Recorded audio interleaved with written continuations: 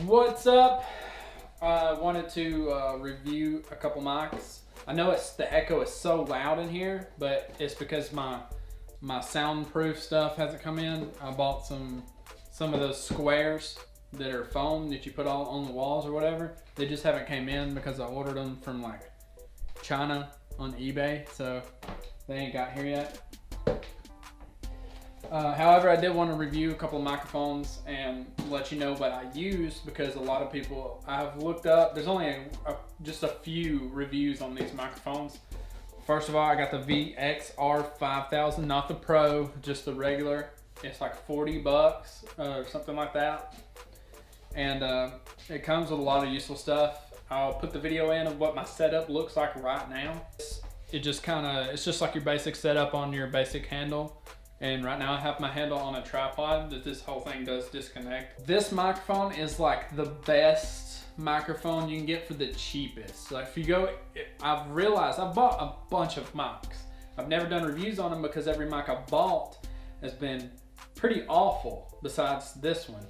So I went with like $10 mics, I went with $8 mics, I went with $15 mics. And I was like, I'm just gonna buy a more budget expensive mic, which I guess would be around 40 bucks, because your good mics like the Pros and stuff around 100 bucks, around 80 to 100. So I just spent half the money, which was like 40 something dollars, and I bought this.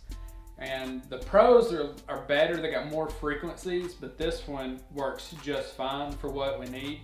And you can go pretty far. You can actually hear pretty far for, you know, the price that this is. And I really like that. So the next microphone is the microphone I wanted to talk about. Y'all do know I've had some problems with the microphone I did have last, and that microphone is the Fifine Technology mic. I'm not sure, but anyway, so I had this mic. It was my wireless mic, and I used it once or twice in a video. Actually, I used it twice, and that was it. And the third time I got the mic out, I went to use it, and my transmitter wouldn't come on. So I started taking it apart, trying to figure it out, and nothing. It just quit. I don't know what the deal was. We put new batteries in it. It still wouldn't work. I put a different set of batteries in it, like a different brand, to see if that might have been the issue, but it wasn't. So I contacted the company that I bought this microphone from, and they were gracious enough to send me another one after I did send them pictures of it. And I was like, look, it's still intact. Everything is here. It's just not working. I don't know what the deal is. Something's happened. I've only used it twice. I'm just not sure what's going on with it. And so I sent them pictures of it just to make sure, you know, just so they know I wasn't like trying to mess with them or anything like that. And it works. Or they sent me another one. So this is really what it consists of. It comes with your mic and your microphone. And it's got a clip on the back where you can clip it to your belt loop, or you can clip it to your pants leg, or whatever you want to do, whatever you're trying to use this for. And it comes with a clip on your thing, so you can put it on your shirt. It has a ton of frequencies. I really don't know what the best frequency is. I just use, it's around the middle. It's like 584,000, something like that. 584,000 is the frequency I use. And it seems to do okay. It's not a bad deal. It also comes with the receiver. It's got an antenna on it. And it's got the part that plugs into the camera, and actually tells you, like, you know, you plug this into the camera. It works, it comes on, and when it's red, it's connected to that. Pretty easy to set up. I did look up some, you know, videos on how to set these up, and they're really hard to find videos on these because not a lot of people buy these. This was about 40 bucks. Probably the best wireless microphone I've used, and on a budget, because I like buying stuff on budgets and stuff like that. So this microphone on a budget is perfect. It will work perfectly. And I can give you like a demonstration right now. Okay, now I have the microphone plugged in. I really do like the quality of this mic. I liked it before the other one messed up. And like I said, I don't know why the mic messed up. I couldn't figure it out. The company in my eyes did a very good job of sending me another one as quick as I did. It came in like a week. It goes pretty far too. I think you can walk like 100 and I want to say like 120 feet before you can't hear me. I don't know how actually far I can get, but I know it's like 120 something feet. Hey Billy.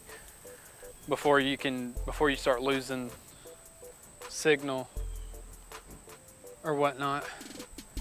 But I don't know how many feet I am right now. I'm probably about 70 feet or so. It's like walking across the road, my neighbor's looking at me weird. But it works awesome, and then I can walk around the house and I can still get signal. I've already tested it out. I could still get signal and stuff. Funny story, I was like walking backwards, testing how far I could go with the mic. And I guess I got kind of close to my neighbor's car. Well, I wasn't really close. I was like in the middle of the road. And when I was walking back, I turned around and she was like peeking through the blinds, locking her car. So go up, sorry, didn't mean to scare you. But yeah, I really love this mic.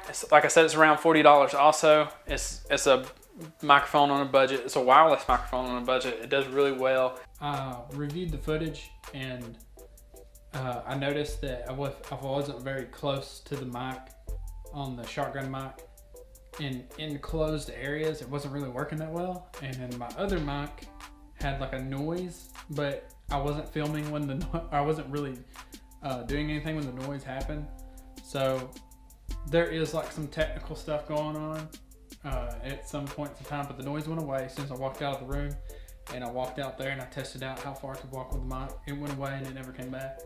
I think it was just like the first time I used it. I'm not sure exactly. And then I did notice if I wasn't really talking really kind of loud in this enclosed area, that you really couldn't use it. But I've never really had a problem out of this mic because we use it all the time. And I've never really had a problem out of hearing myself or anybody until now. But I think it's because we're in such a small area and the echo is so loud. And it's just bouncing all over the walls and stuff like that. Sorry for the lighting. I did put a new light bulb in, so that's why it's brighter. And I wanted to try out this new, because I film at 1080 at 60 frames with my GoPro. And it's a GoPro Hero 4. I haven't got the new one out just yet. And I wanted to try this. It's 1440, I kept saying it wrong. 1440 at 48 frames per second. I wanted to try that and see what it looked like, if it was okay, if it wasn't okay. Because I know everybody likes, 60 frames per second, of course. And I do like watching videos at 60 frames per second. I just wanted to try this and see what it looked like. Because I've never actually played with the GoPro settings. I just put it on 60 at a medium angle. At 1080, and then this one is at like a wide angle, which I've used the wide angle before when I used to motovlog, which I am gonna get back into motovlogging, but that's a whole different video. But yeah, I wanted to try it out. If you do like this video, and like I said, I do recommend both of these mics. They're very good for a budget. And if you like this video, please hit the like button. It really helps me out. It recommends my videos when you like my videos. And I really do appreciate it. Peace. Don't forget to subscribe to the channel for weekly videos and also turn notifications on to get that video when it comes out.